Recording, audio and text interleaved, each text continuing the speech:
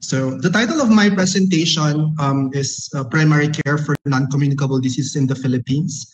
So my co-author for this paper is Jana Uy and Mr. Lal Casa, so both researcher at PIDS.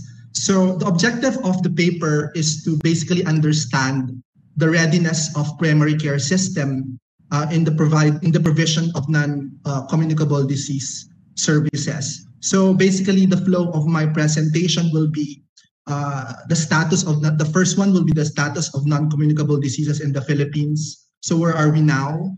The second part will be about primary care. So I need to provide some concepts of primary care and how do we understand it. And the third part will be finding the nexus or the relationship of primary care and non-communicable diseases. And the last one will be an assessment of the readiness of primary care system in terms of financing, service delivery, human resources, and governance. So you can actually find the full paper in our PIDS website. So next slide, please. So before I go on, I just want to define what non-communicable diseases are. Right? So as Ma'am Sel mentioned a while ago, so NCDs are chronic conditions, right? These are long duration conditions that result it's a result of different combination of genetics, physiological, environmental, and behavioral factors, right? So the examples of examples of non-communicable diseases are cardiovascular diseases, that's heart attacks, strokes, right? Different types of cancers, chronic respiratory diseases such as COPD, asthma, and diabetes. So these are some of the. Okay, so NCDs are now the leading causes of morbidity and mortality in the country, right? Here you can see DALYs is a globally accepted measure of morbidity and mortality. We call it the disability adjusted life years.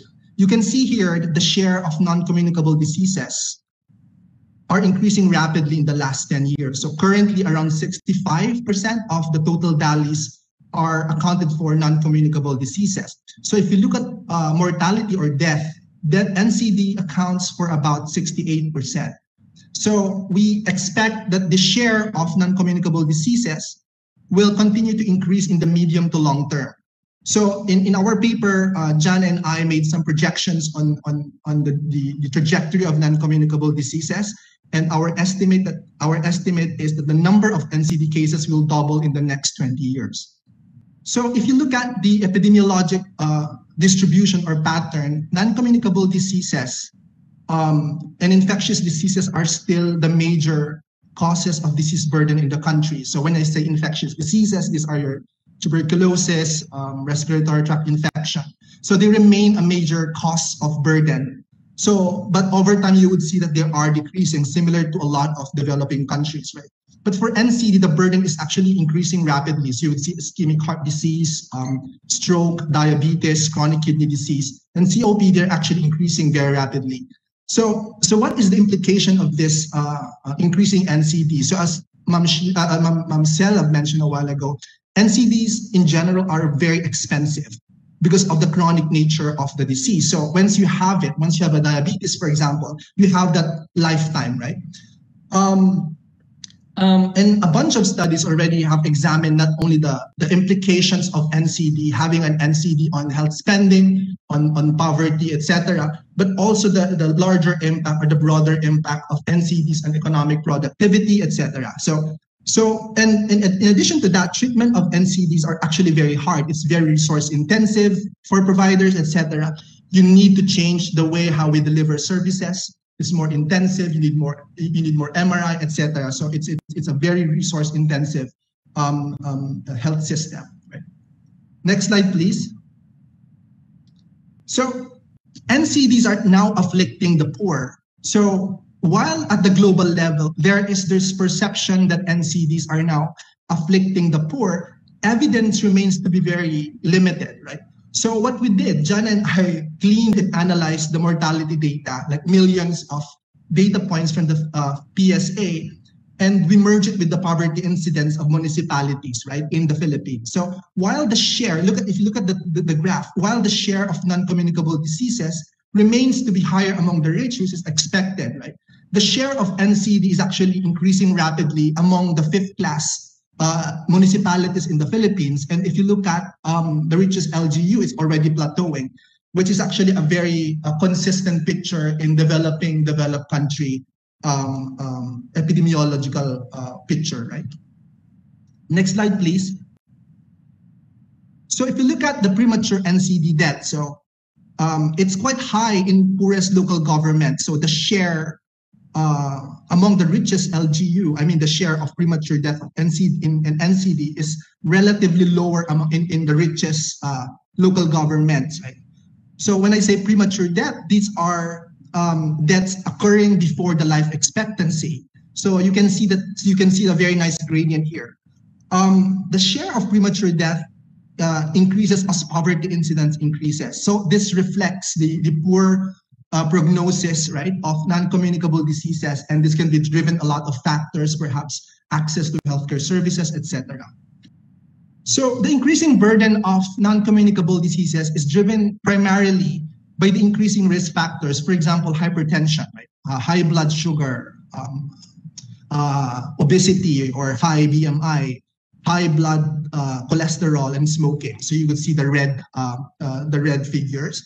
So these are the share of total DALYs attributed to these risk factors.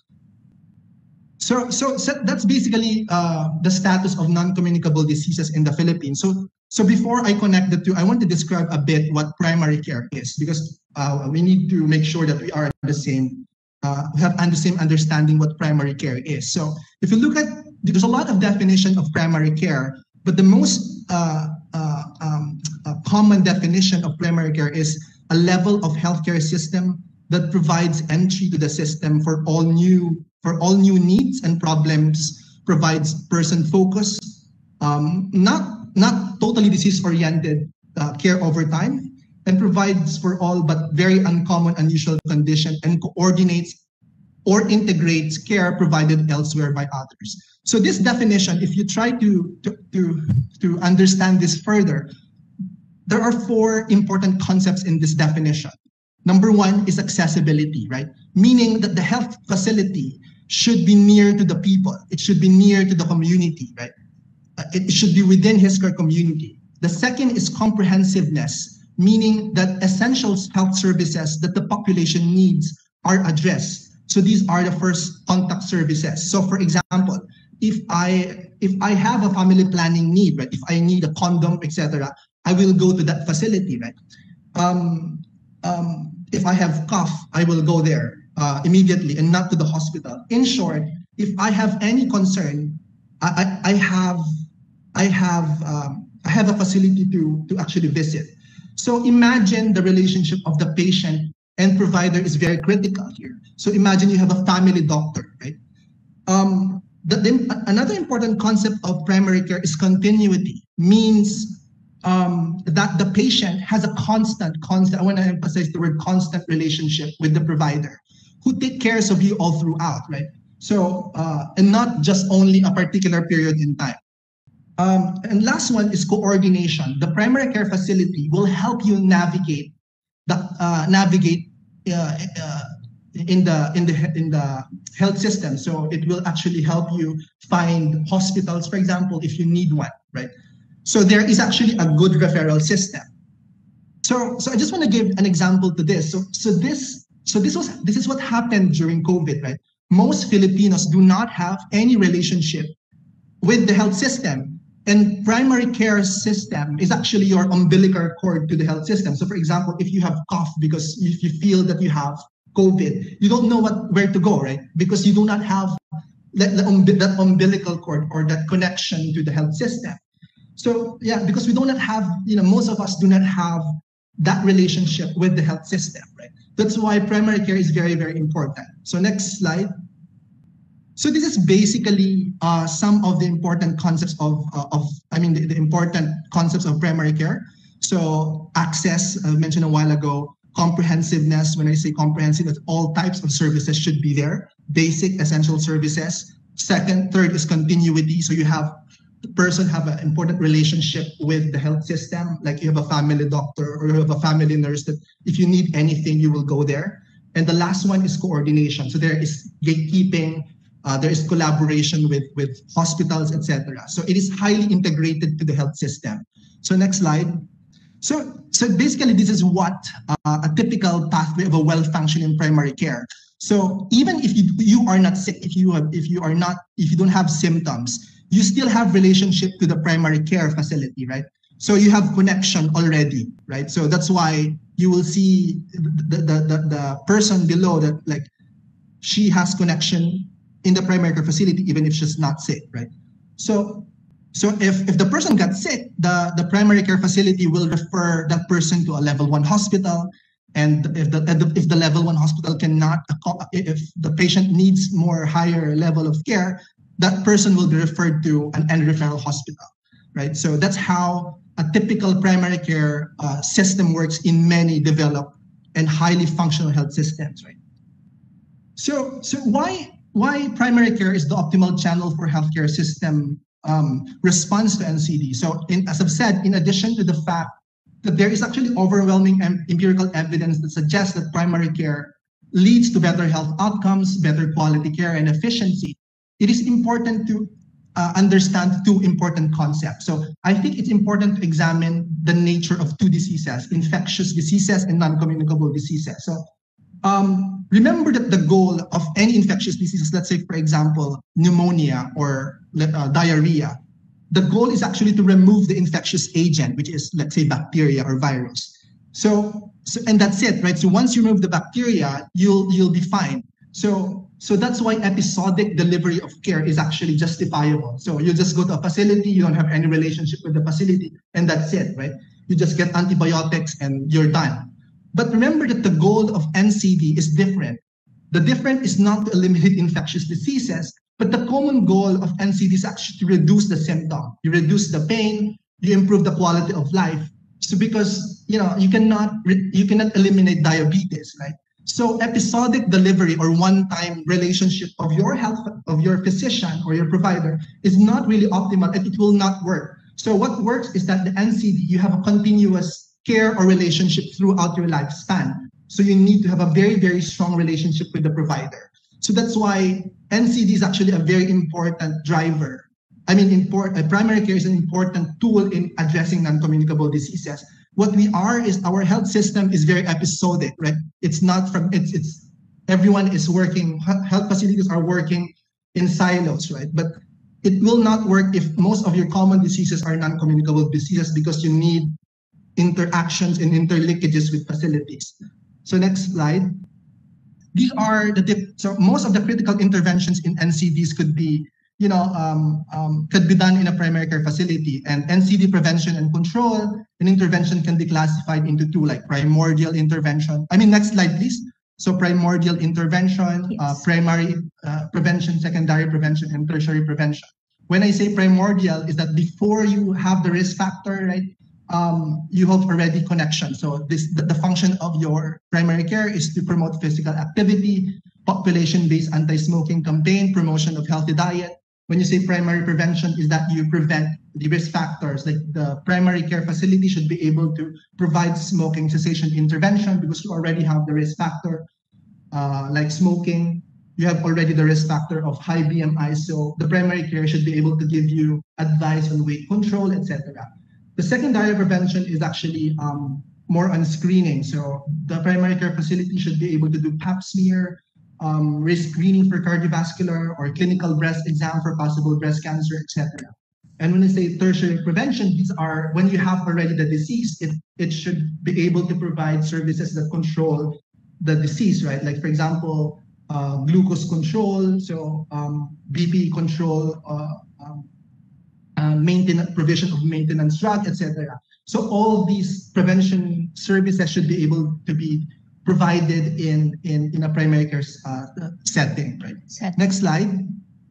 So another is we expect that non-communicable diseases will be the dominant cause of disease burden, as I've mentioned a while ago. So hence the most efficient way to address is through primary care. So John and I did some like Markov model to project the number of primary care visits related to NCD in amidst of the growing number of NCD. So you can see the majority of primary care visits in the next 20 years will be primarily driven by non-communicable diseases. And if you look, infectious diseases and injuries will continue to plateau. So hence, we need to prepare the system. So we need to make sure that our primary care system is ready to face the changing epidemiologic pattern. I think the question now is, how do we achieve primary care-oriented health system? So how do we strengthen it? So I mentioned a while ago that there are 4 features or processes essential in primary care. These are your access, comprehensiveness, continuity, and coordination. However, for this to happen, it needs to have a proper bedrock that needs to be in place, right? That is, your financing system should allow that. Your governance system should allow that to have accessible, comprehensive, continuity, and coordinated care. Your HR should be able to do that. So we're going to assess these different domains, or I will call it like building blocks. And if you look at the WHO or bedrock of primary care services. So next slide, please. So before that, I want to mention the service delivery points of NCD. So I've mentioned there are two service delivery points. Number one is your barangay health station. The function of BHS should have the ability to provide primordial services, primary and secondary services, but sometimes it's very limited. The second is rural health units, or your rural health units, right? Your RH or city health units. So that is, the owner of that is your municipality. And the catchment is usually municipality, right? So the NCD function of your primary care, I mean your RHU, is primordial, similar to BHS. The RHU should be able to provide primary care prevention, screening and diagnosis, etc. So it can provide primary, secondary, and tertiary. So let's start with governance, right? Let's start with the governance structure. The figure is basically showing you the devolved setup of the healthcare system. So basically, the municipalities are expected to deliver and finance your health interventions, including your non-communicable diseases. So the primary care facility, meaning the BHS and your RHU, are owned and operated by their local government units or your municipality. But the owner of the hospitals are mostly the provinces, mostly the provinces. So health facilities are operating in silos because they are viewed as an individual facility, not as a network of facilities. So there is no formal linkage between RHU and a level 1 facility in the Philippines. And again, this violates the most important tenet of primary care, which is there is a continuity of care. So in the past, we have tried to do like interlocal health zones, etc.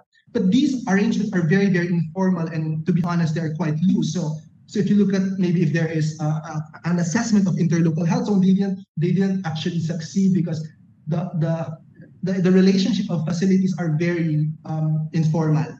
So this is the public system. And there is also a parallel private system. Again, there is no interlinkage between public and private facilities.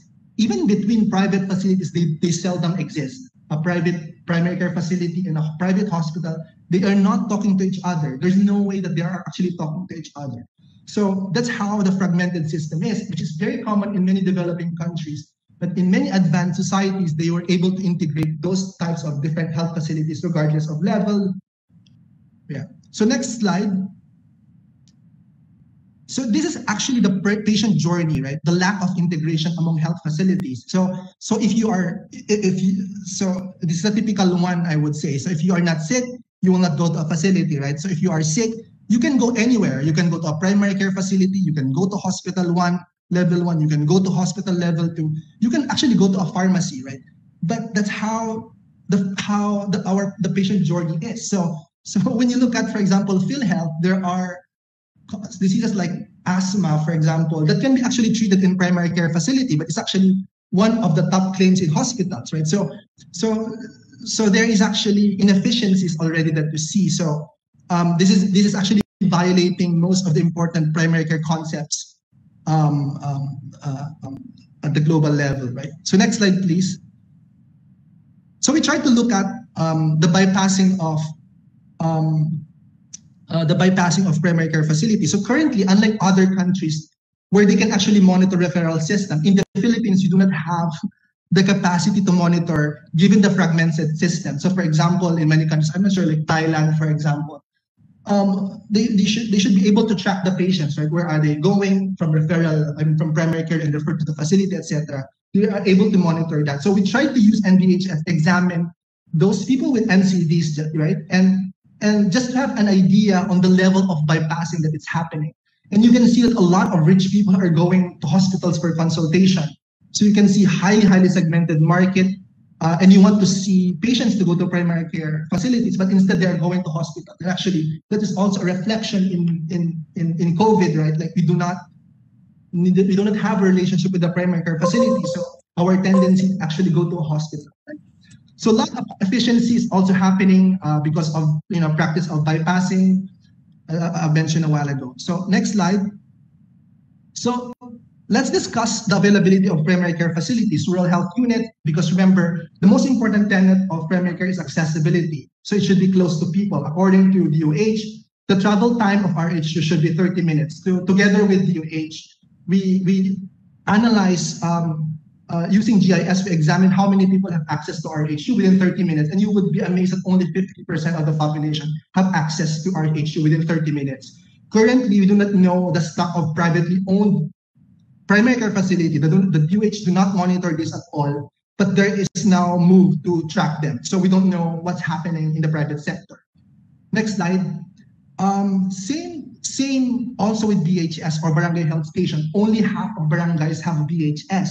If you look at the local government code, each barangay should have BHS, but only 40%, that's our estimate, have BHS. Next slide.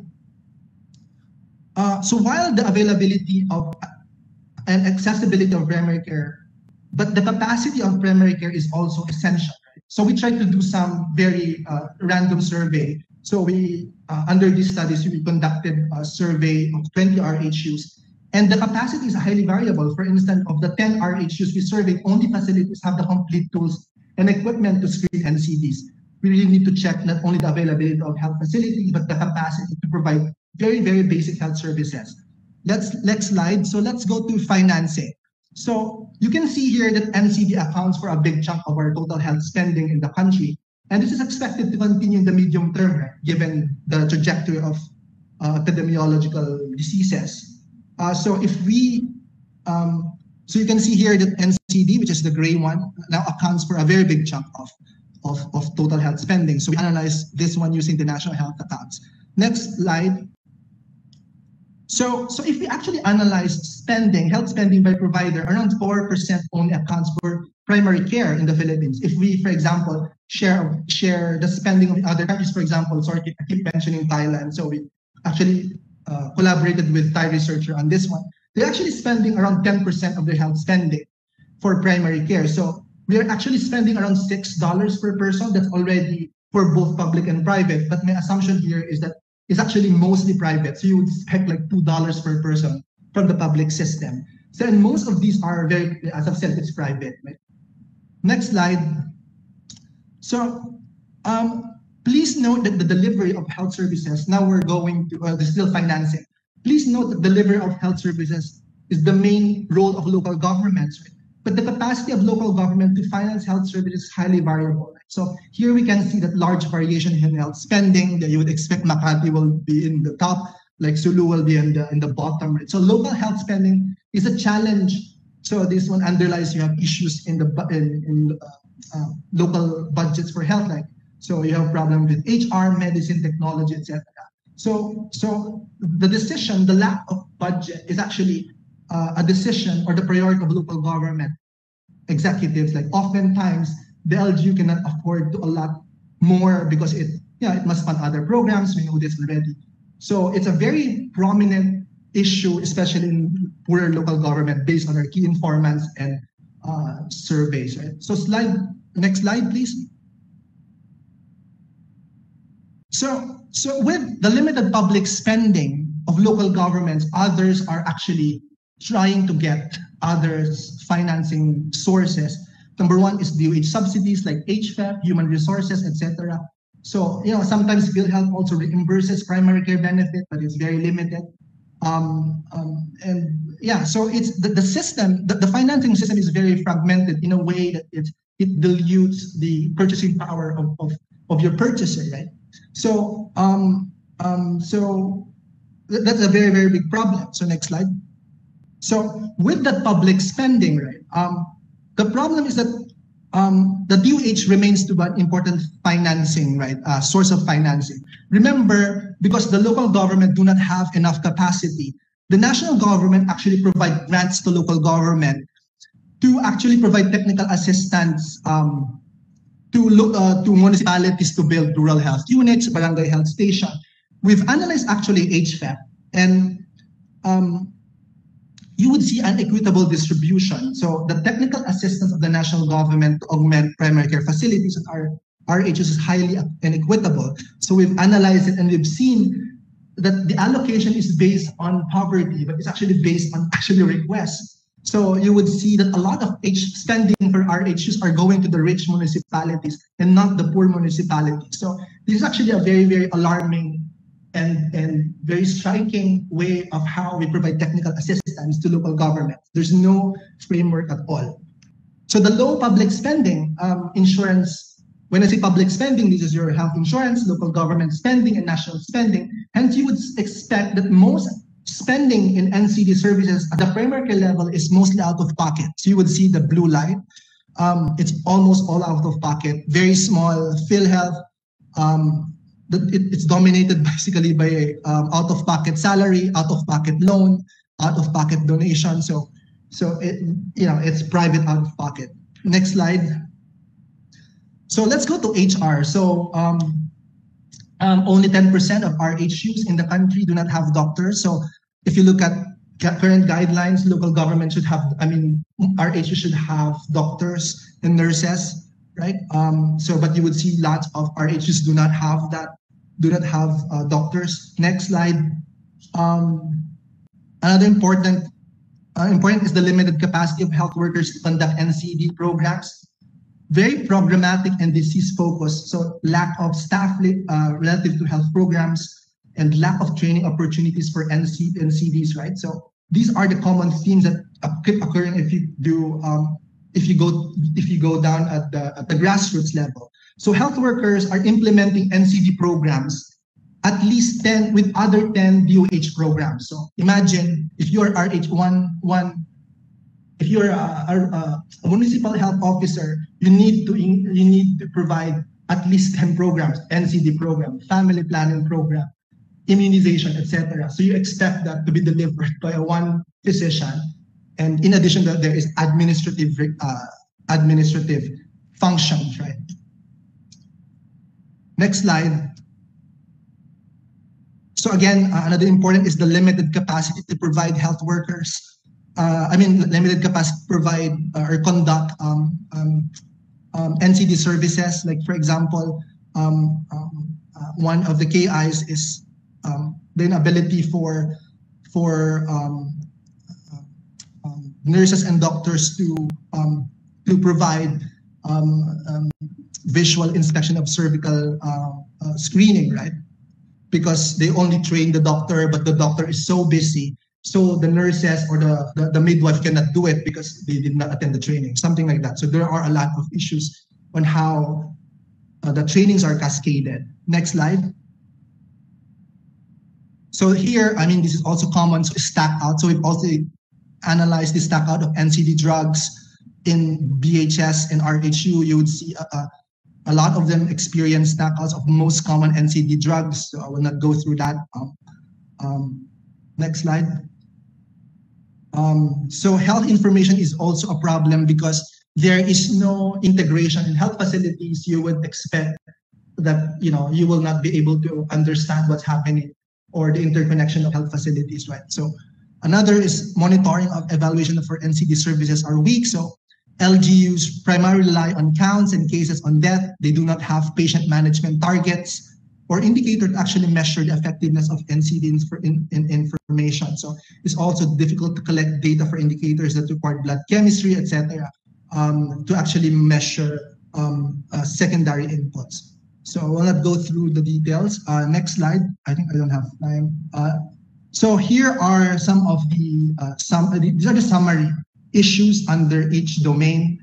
Fragmented lack of integration among health facilities. So that's for handle health information. Sorry, this is for health service delivery. So lack of gatekeeping, overlapping functions of national and local governments, underfinancing, limited spending for primary care, multiple sources of financing that weakens purchasing power, out of pocket remains to be a major source, PhilHealth spending is negligible in terms of primary care, inequalities and grants from national local governments. For human resources, there's a scarcity of human resources, limited capacity to implement NCD services, and very disease-oriented, programmatic, vertical type of delivery of health services. Next slide. So here under, sorry, this for health information, I should put this under health information is scarcity of primary care facility. And the second is the large the lack of data on the lack of data for primary care providers. For drugs, stock out is very common. So next slide. So these are some of our recommendations. So we are only providing two important recommendations under this one. So we call it short-term and medium-term. And the goal really is to improve efficiency and coverage. Number one is we know this already that we need to advance primary care benefit package, and that includes the provision of telemedicine. And under the primary care benefit package, allow the private sector to provide healthcare service under primary care benefits, right? So there are innovative models like LGUs can actually contract out private providers to deliver a gamut of health services, like those things.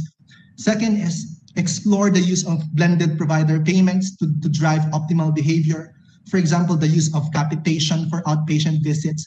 But for example, and the use of fee-for-service for screening, like acetic acid screening, right? So they do this in many advanced societies or advanced health system because you want, if you do fee-for-service, you want to get more acetic acid tests and screening tests, right? So the financing mechanism or the provider payment should be different, not only because we have the tendency to say, oh, let's just do capitation, but it depends on the health system goal, right? Another is reduce the fragmentation, and I call it the schizophrenia in the financing sources. Delineate the role of DOH in PhilHealth to improve purchasing power. So I think the DOH is slowly transitioning its commodities. So we need to think about on how to do this. Next slide. So for health service delivery, again, the goal is to improve efficiency. The first one is to actually advance the implementation of the UHC Act, right? So integrate the facilities through the creation of the HPCN. So if we will able to integrate the core problem of integration in health information and health financing, we'll be able to address that, right? So you can do that, but the national government should provide financial and non-financial incentives for provinces to integrate. Right now, there is no actual incentives for provinces to integrate their health services. Integrate all the municipalities because there is a political barrier there. And the only way to do that is to provide incentives. Right? You can also see some countries like the UK system, etc., finding mechanisms how to integrate different facilities at the provincial level. Another is comprehensive and smart technical assistance to local government. I think this is referring to the national government, or the DH should actually provide local governments technical assistance to local governments who are actually in dire need, not those local governments who can actually, who can actually afford it, right? So, and that goes through HFAP, HR, etc. Second is integrated care planning within DPCB, right? So the way we plan now is that, okay, there will be program for immunization, there will be program for NCD, there will program for, I don't know. So the goal there is actually to integrate them and look at them holistically, right? And when we provide services to local government, it's not very sporadic. It's not, okay, let's just give HR. They give like commodities. Like the way you do things is that you understand like the whole gamut of problem. Like in Ilocos Norte, for example, they lack HR, they lack HVAP, they lack commodities. Then you give them at the same time, not like the facility, the program office are not talking to each other. So when you give them they might have commodity, but they don't have HR, which is a very, very common problem, or they have HR, but they don't have commodity. So it's actually time to actually integrate it, right? So I think that's my last slide. So thank you.